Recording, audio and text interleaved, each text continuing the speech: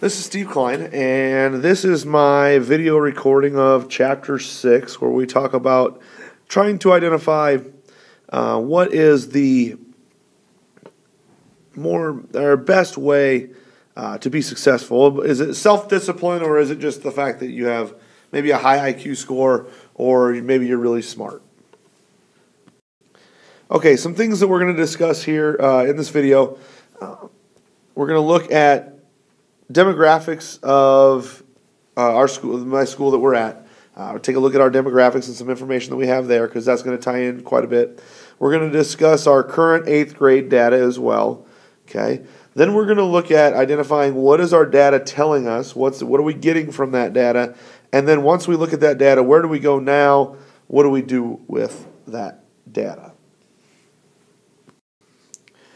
Okay, as we look at some of the demographics of the school that I'm in, and we pulled this up, it was quite interesting, and I started with the whole school district.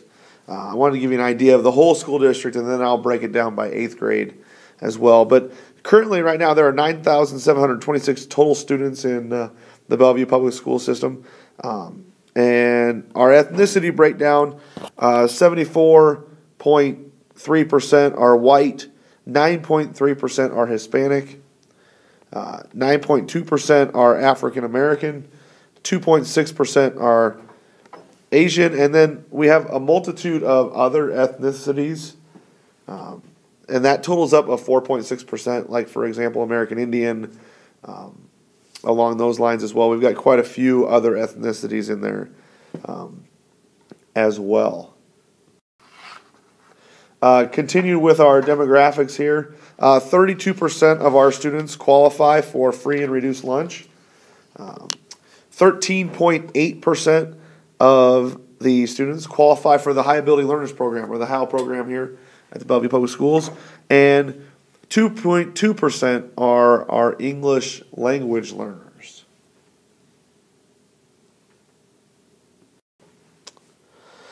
Okay, now that I've given you kind of the demographics of our overall school, I went through and I broke it down by our 8th grade data. Currently, there are 774 8th grade students in our 3 middle schools. Our school is made up of 3 middle schools in this case, so there's 774 total students there. 16% of the 8th grade qualify as a HAL student, so they qualify as a high ability learner. That's 124 of the 774 students. Around 201 students are on the honor roll, which is quantitated as 3.5 or above on a 4.0 scale. That's around 26% of all 8th graders. Okay, 26% of all 8th graders. Of those 124 HAL students, only 73 students were on the honor roll, which is 59% of the HAL students. So you're looking at about 60% of the HAL students, which means 40% of the HAL students were not on the honor roll of 3.5 or above. As you also look at that, that's 73 of the 201, which also looks at, as you're looking at that, you're looking at about roughly 130 students that are not HAL students that are on the honor roll. In terms of other data that we looked at our NISA state scores, state testing scores, and what I did, since there were 3 middle schools, and they had them broke down by middle school, I went ahead and just averaged them together. So as we look at our NISA reading scores, the average of the 3 middle schools was that 38.3% of the students were exceeding standards, 38.3%. In the math scores, on our NISA math scores, only 22.3% of students were exceeding standards.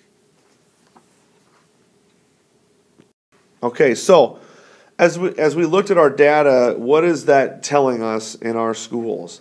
Couple of things that we came up with were that our high ability learners are not succeeding as we expected them to, as you would expect them to. And there's a couple different things that we looked at, and we're going to talk about as to maybe why. Just because you're considered a HAL student does not mean that you're going to be necessarily be successful in school. Okay, it doesn't mean you're going to have high grades just because you're a HAL student.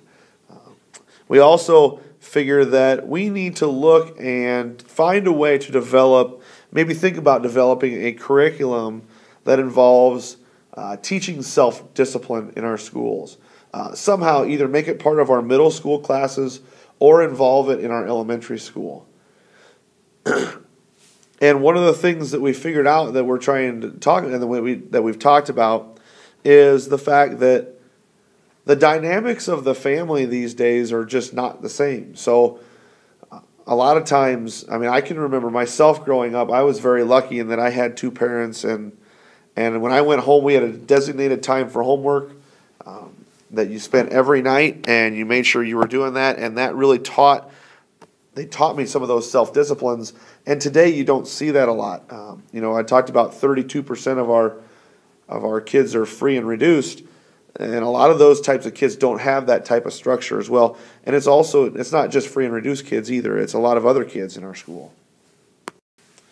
Okay, so where do we go now? Okay, so we looked at some different aspects of things, and in my paper I also wrote this as well. We want to look to try and create some professional development opportunities for teachers that is directed toward differentiation. And you hear schools talk about it all the time in terms of, getting teachers to be able to differentiate, to be able to help every student. And yes, we all focus on it. Now, does it happen in every classroom? Probably not necessarily. But it's something that needs to be a priority so that we can reach students of both high levels and low levels. We're going to use this differentiation to engage all students in your classroom. Now, a couple things that I noticed that I read on my research and that I was able to find. High ability learning type students, or even students who are at the higher levels, have said and come back and said that when things are fun and relative to them, they're much more engaged.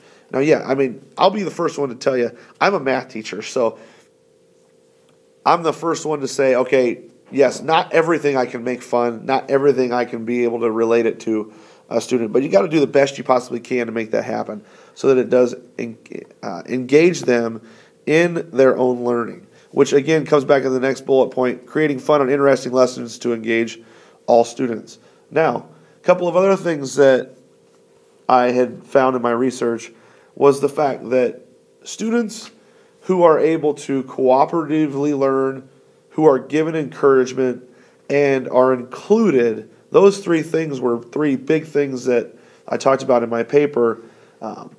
They say that they're a lot more apt to be engaged in their learning if you have those three things, as opposed to kind of what we do a lot of times now where we talk about rewarding kids or putting a lot of pressure on kids or making everything a competition. Okay? So as we look at those things, trying to be able to use cooperative learning where you're using multiple students together at one time discussing different ideas, using positive reinforcement on their effort and their success, and then also, again, making sure everybody's included in what you're doing as well. And then also, the last part here was to find a way to create a curriculum that would discuss what being self-disciplined looks like, and maybe being able to implement certain things in your elementary or your middle school curriculum to discuss things like self-discipline. And I know a lot of schools have times where they have like homeroom time, or we call it at our high school GPS, guided practice and study, where you could use that time to discuss certain things about self-discipline and those types of things as well. And then finally, I have my resources page here, so you can identify where I got my resources. Now, this concludes my Chapter 6 explanation. I'm really interested, and I hope you were able to get something out of this, and I'm really interested to see what everybody else comes up with and to be able to compare some of the things I found with what you were able to find.